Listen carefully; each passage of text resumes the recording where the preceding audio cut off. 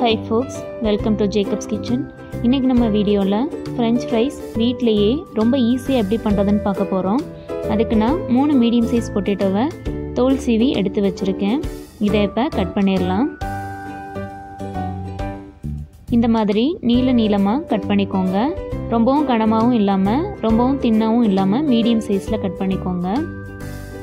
இதே மாதிரி நம்ம எல்லா உருளைக்கிழங்கையும் கட் பண்ணிரலாம். கட் பண்ணி வச்சிருக்க எல்லா உருளைக்கிழங்கையும் 3 டைம்ஸ் நல்லா வாஷ் பண்ணிருங்க.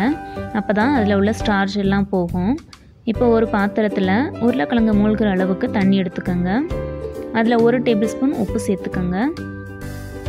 இப்போ எல்லா உருளைக்கிழங்கையும் இதில் சேர்த்துட்டு ஒரு தடவை கலந்து விட்டுட்டு 5 மினிட்ஸ் அப்படியே வச்சுருங்க.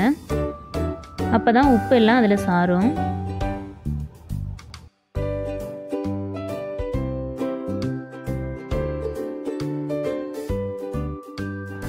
அடுத்து ஒரு பாத்திரத்தில் உருளைக்கிழங்கு மூழ்கிற அளவுக்கு தண்ணி வச்சு இந்த மாதிரி கொதிச்சதும் நம்ம ஊற வச்சுருந்த உருளைக்கிழங்கை இதில் சேர்த்துட்டு 5 மினிட்ஸ் வேக வச்சுக்கலாம். உருளைக்கிழங்கு ரொம்பவும் குக் ஆகாமல் பார்த்து எடுத்துருங்க.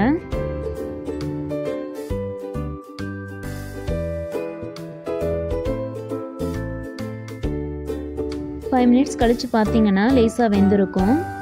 இதை எடுத்து தண்ணியெல்லாம் வடிச்சிட்டு ஒரு paper towel R kitchen towel வச்சு ஈரத்தெல்லாம் தொடச்சி எடுத்துக்கோங்க.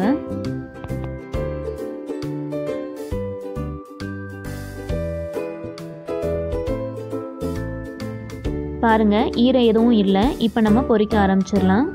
எண்ணெய் நல்லா சூடானதும் உருளைக்கிழங்கு சேர்த்துட்டு மீடியம் ஃப்ளேமில் வச்சுருங்க.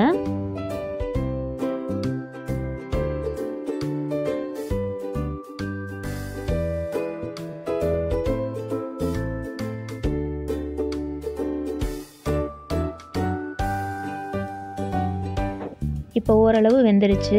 எண்ணெயெல்லாம் ஃபுல்லாக அடங்கினதும் நம்ம எடுத்துடலாம்.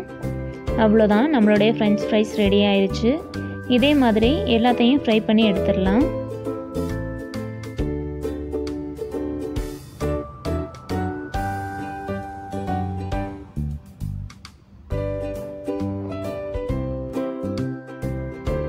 கொஞ்சம் கலராக வேணும்னா இது கூட நீங்கள் சில்லி பவுடர், பெப்பர், சால்ட் வந்து தூவிக்கோங்க.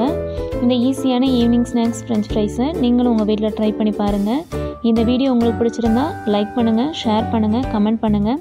மறக்காமல் சப்ஸ்கிரைப் பண்ணிடுங்க. தேங்க்யூ.